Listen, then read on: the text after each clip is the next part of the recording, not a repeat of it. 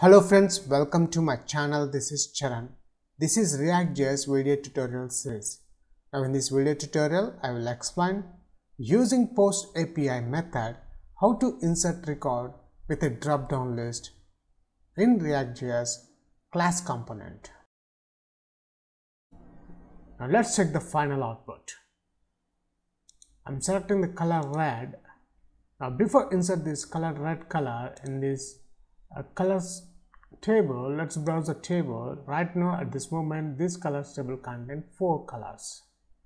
Now let's insert the color red. Here we got the message, the selected color red is saved successfully. Click OK. Let's check in our table. See, here we got the red color. Let's insert the other color black. Insert color. The color black is saved successfully. Click OK. Let's reload the browser. See, here we got the black and the color ID is 6. If you are a first time visitor to my channel, please subscribe to get the latest updates. Before continuing this video tutorial, I sincerely recommend please watch my ReactJS tutorial series. You can find those video tutorials in my channel playlist. Now let's continue the today's tutorial. If you notice here in this browser contains a Django REST framework API, which is a post method. With the help of this API, we can insert record into this colors table. Right now, this colors table contains 4 records with 2 columns. Color ID is a primary key and the color name, which we can store the color names. Now, my aim is with the help of this Django REST framework API, I call this API in a ReactJS application to insert color names into this table colors using drop-down list. So first, we'll create one new ReactJS application. Just for the time saving, I have created already one new ReactJS application. Let me expand this app. If you notice, when I expand this app, these ReactJS folders and files has been created automatically. In ReactJS, app.js file, which is the component, the default component of our ReactJS application. Now first, let's create one new component in this ReactJS source folder.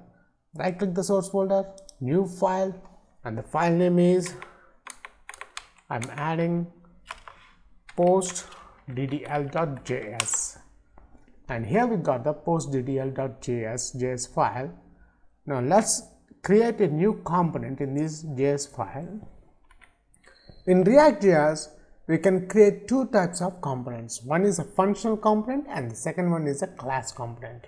Here I am creating the class component. But before creating a class component, we need to import the React class from the React library. Let's add that one first. Import React from the React library. After that, I am defining a class called post.ddl, and this extends this class with a component called react.component, and this component I am exporting export default post.ddl. This function render method, this render method contains a return. In this return, I'm adding one div, which is a root element of our component. In this root element, I'm adding one header tag using REST API post method insert record with DDL drop-down list ReactJS tutorials. After that, I am adding one horizontal line.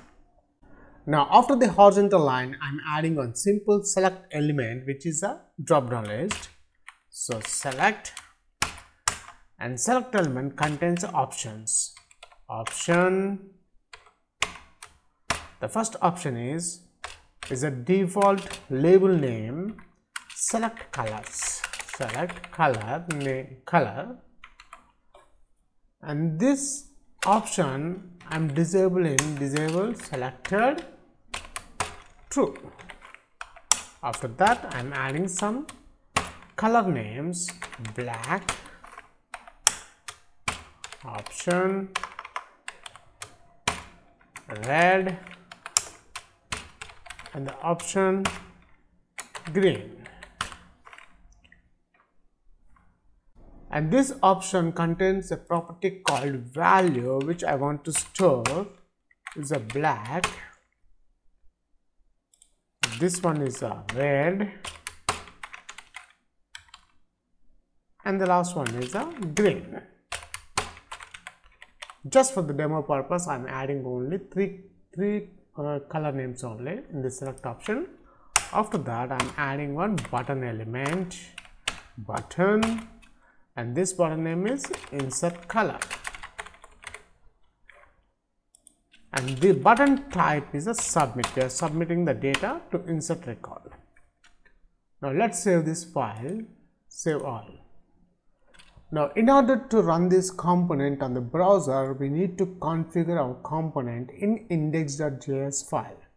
That index.js file will be available in our project source folder. Index.js file, open that one. And if you notice in the index.js file, the default component render method is app component. And now I'm deleting this default app component. Instead of that, I'm adding my component name is postddl. I'm adding here, and we need to import our component in this index.js file. That's it. Let's save this file.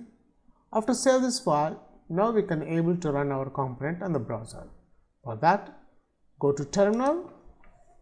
First, we need to add our ReactJS application to this path cd change directory postddl. After that, to run the ReactJS application, there is a command called npm start, enter. And here we got the output of our component, which contains the header tags, one drop down list, and button control. Let's put this in the center.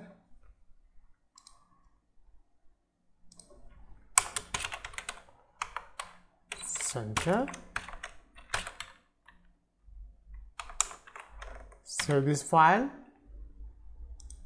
Now we got the element is in the center.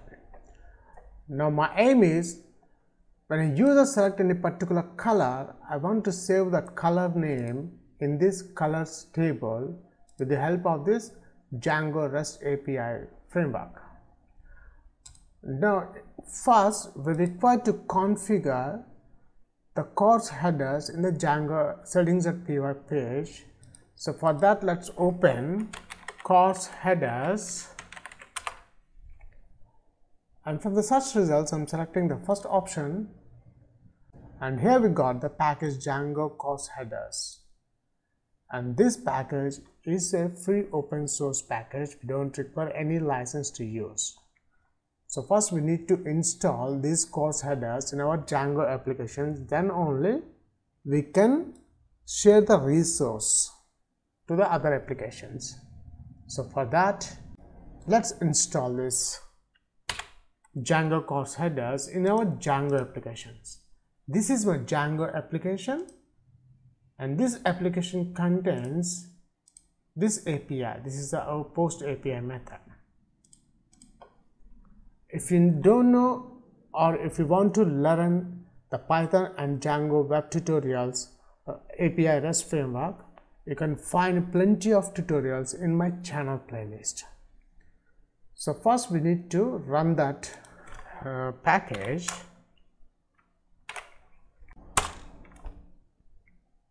After installing this package, now we need to configure the course headers in the settings.py in our Django applications. So switch back again to the course headers page. Now let's add this course headers, copy that one and paste here. After that, in the middleware, we need to add this course middleware.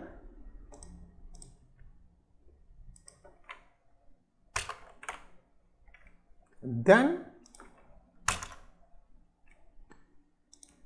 the last step, we need to configure the origins. We need to allow the origins, which is our domain names. Let's delete these unnecessary URLs we don't require. Here I am adding my ReactJS domain URL, which is, this is my React app, this is the localhost 3000, my domain name, my URL I am adding here.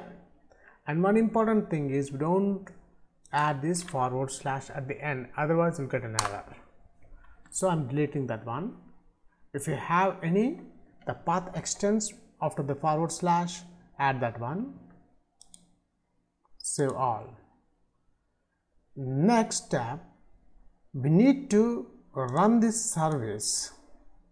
In order to access our API in ReactJS application, we need to run this service. So I'm running Django application, run server. Now our service is also running. Now switch over to post ReactJS application. In the class component, first I'm creating a constructor. In the constructor, when we add a constructor, we require a super method. And after that, this dot state is equals to, I'm adding the properties. If you check in our table, contains two columns, color ID and color name. Color ID is an auto-generated column, so I don't require to add a property for that, but we require the color name.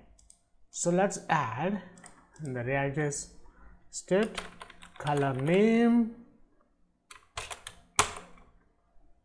Now after adding the property, the this dot state, next here in the select element, we require the onChange event.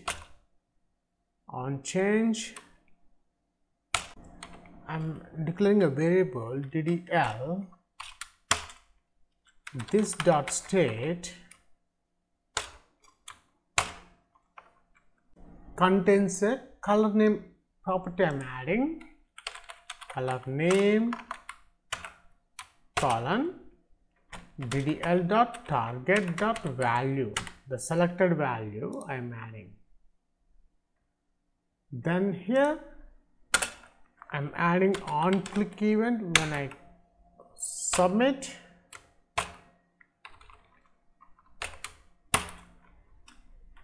this dot, let's add the save method. Now we need to create a save method. Save method. This save method contains a fetch. The fetch method. First one, the input request info, the information we are getting from the API. So we need to add this API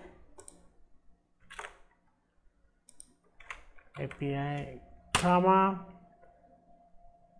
after that curly brackets, the method is a post comma, and I'm adding the headers. In the headers, the content type, let's copy this one and paste here, and this content type must be in the single quotes.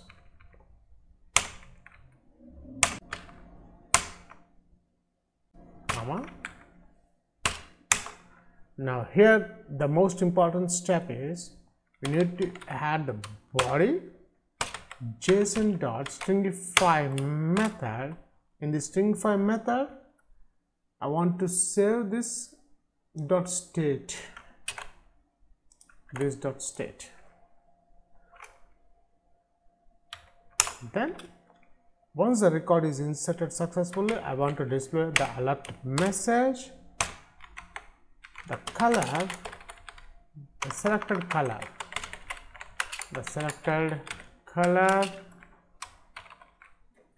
we need to add the color name is here, not state, here the set state method. The color name is this dot state dot color name is saved successfully. That's it. Save method, this is a save method. We are fetching the REST API, Django API, the color name DDL. Here is one more curly bracket. So here we got some error here.